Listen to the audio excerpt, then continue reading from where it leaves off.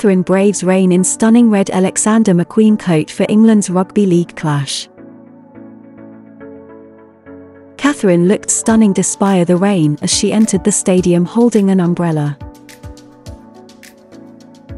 For the occasion, the princess donned a long, wool trench coat in a bright red hue. It featured an open collar, black buttons, and large pockets.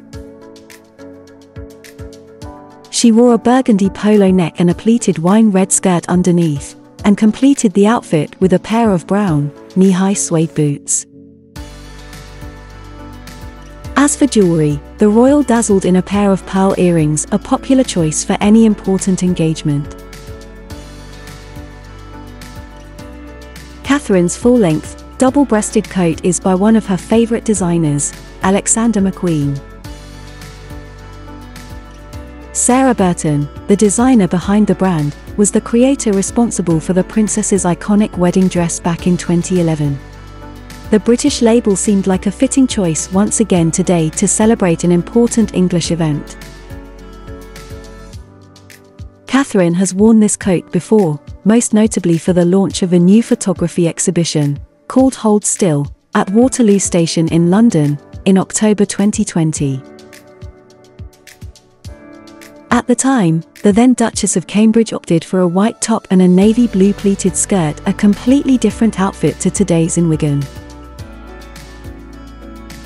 Catherine donned a burgundy, or wine red, roll neck jumper, similar to the wool polo neck tops she already owns in bright red, pink, and beige. Although it is not known who the designer of Catherine's skirt is, the garment looked very similar to her classic Christopher Kane skirt.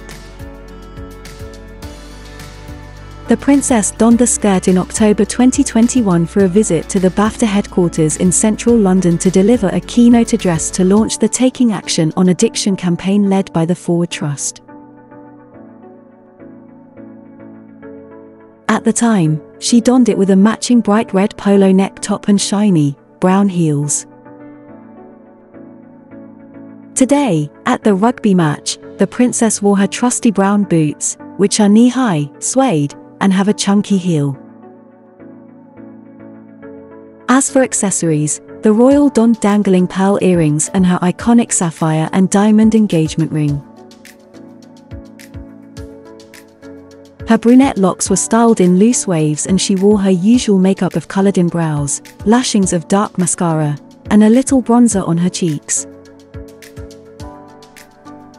Today's match is Catherine's first since taking over the role of royal patron of the Rugby Football Union and Rugby Football League from her brother-in-law, Prince Harry. She sat amongst the crowds close to sports commentator Claire Balding.